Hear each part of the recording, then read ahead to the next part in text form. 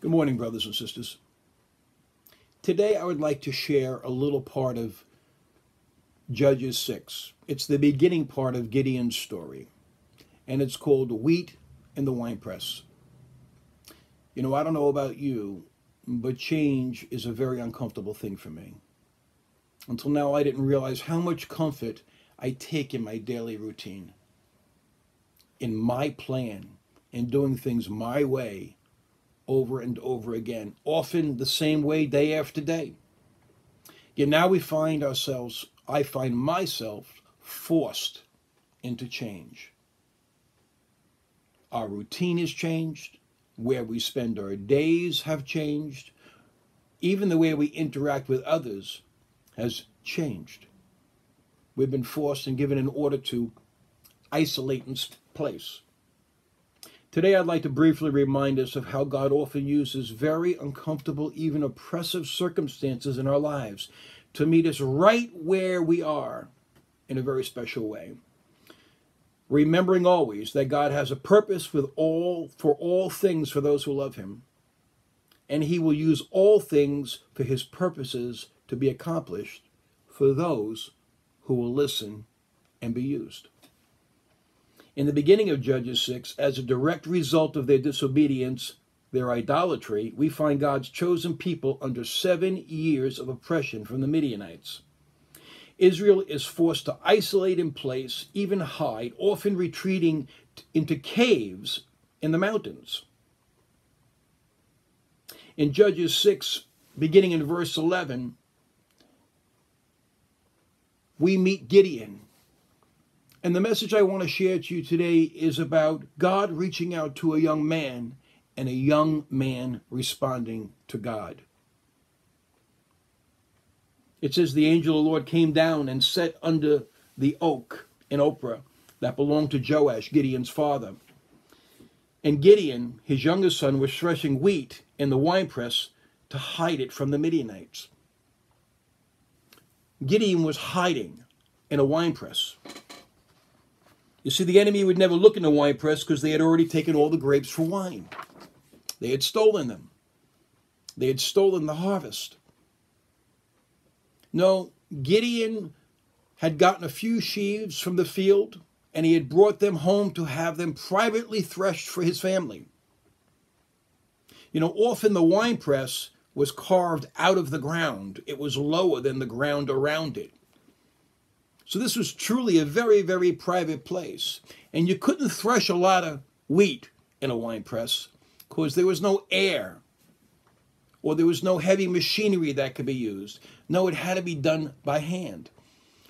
You know, the wheat in the wine press represents what God is speaking to you right now. What is God saying to you? What word is the Lord speaking to you? We need to take that word. We need to get into that private place. Maybe even Gideon had to be on his knees. And he had to thresh that wheat by hand. He had to separate that very special wheat. Because remember, that was going to be the bread for his family to sustain him now, today. It wasn't the bread for the village. It was the bread for his own belly. It was the bread he was going to ingest and bring nourishment to himself and his own family. It was very, very intimate. And if you get to a place where you'll take the time and take the word that the Lord has given you, and you'll bear it out, and you'll get away with God,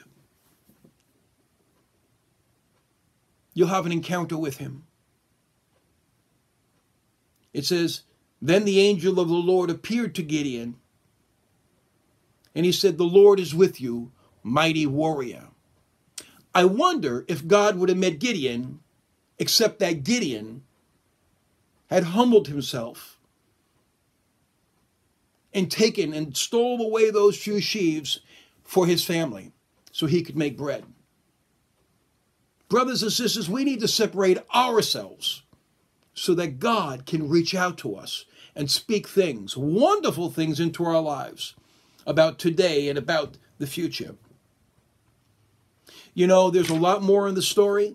There's a lot of great things to say and add, But this is the one thing I would like to say before we close. After Gideon gives God excuses why they're in the predicament that they are, why the circumstances of the world are the way they are, the Lord turns to Gideon after all this complaining, all of his questioning, and says this, "And the Lord turned to him and said, go in the strength that you have and save Israel out of Midian's hand. Am I not sending you?" And that's the question I feel God is asking me today. Am I not sending you? Go in the strength that you have. It's enough. You don't need to get strong. Just go in the strength that you have, because guess what? I'll be your strength. I'm going to help you do mighty, wonderful things.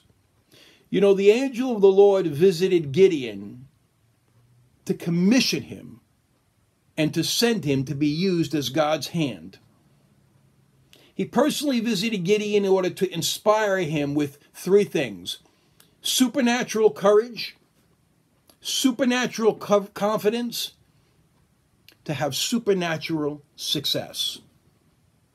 And brothers and sisters, that's my prayer for you, that we would use the opportunity that we've been given to get close with God, to separate ourselves to him and let God speak things to your heart, to be encouraged, to have our confidence built up.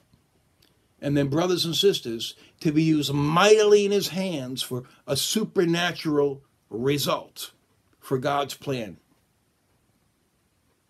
My hope for you, brothers and sisters, is that today you'll bring your wheat to the winepress and experience what God will do. God bless you.